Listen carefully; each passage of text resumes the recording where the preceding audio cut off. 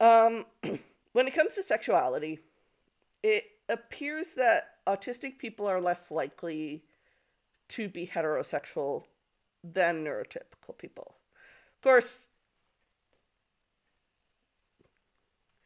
um, this doesn't mean that there aren't, you know, heterosexual autistics. There definitely are.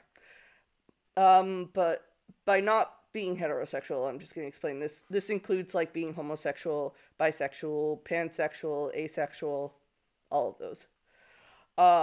There was a 2018 study done that showed only 30% of autistic people identified as heterosexual, whereas 70% of neurotypical participants identified as heterosexual.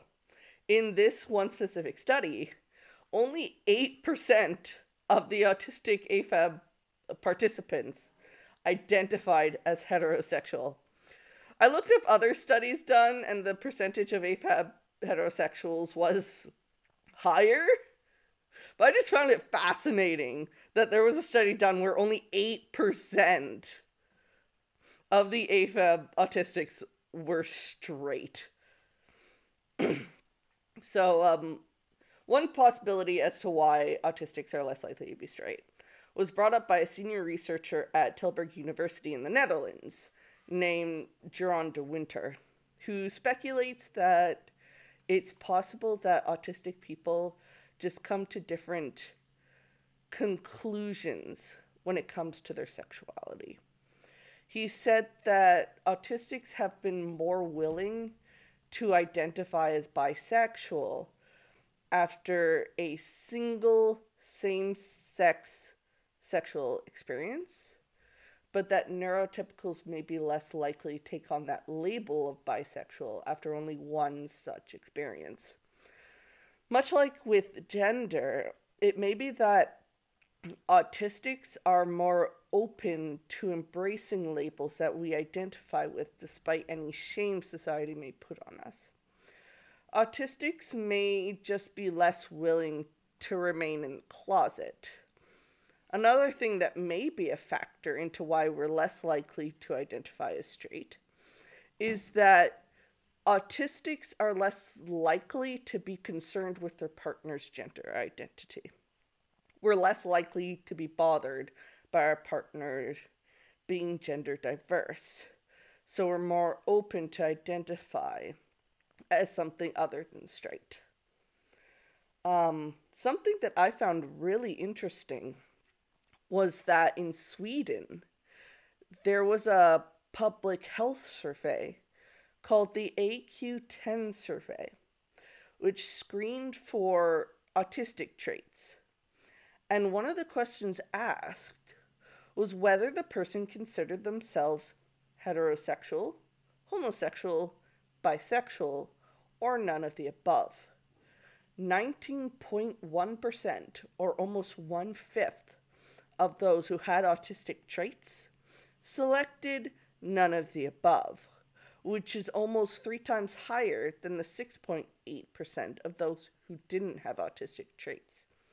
Autistics appear to be more often thinking outside of the box when it comes to our own sexual orientation.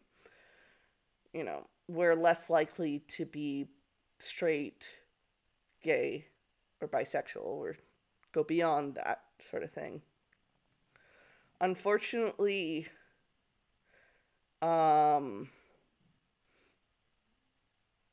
since autistics are more often infantilized, we face our sexualities being labeled as us just going through a phase or us just being confused. There are even those who view autistics as being so child-minded that we're unable to consent to sexual relationships and believe that having a sexual relationship with an autistic person is immoral.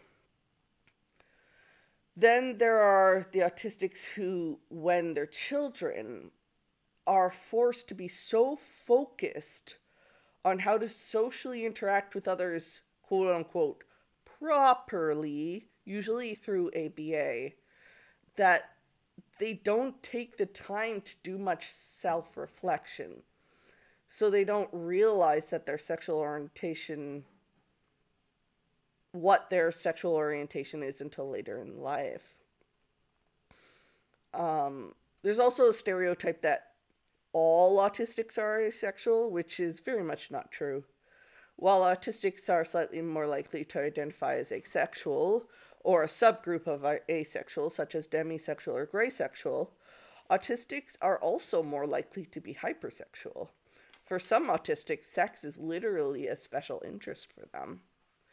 For those who don't know what demisexual or graysexual mean, demisexual is when, is when someone only experiences sexual attraction once they formed a strong emotional bond with another person. And graysexual is when a person experiences sexual attraction very rarely or with very low intensity. And then, of course, there's being aromantic. People who are aromantic feel little to no romantic attraction. Doesn't mean that they're asexual, though. Those are two different things. You can be asexual and not aromantic, and you can be aromantic and not be asexual.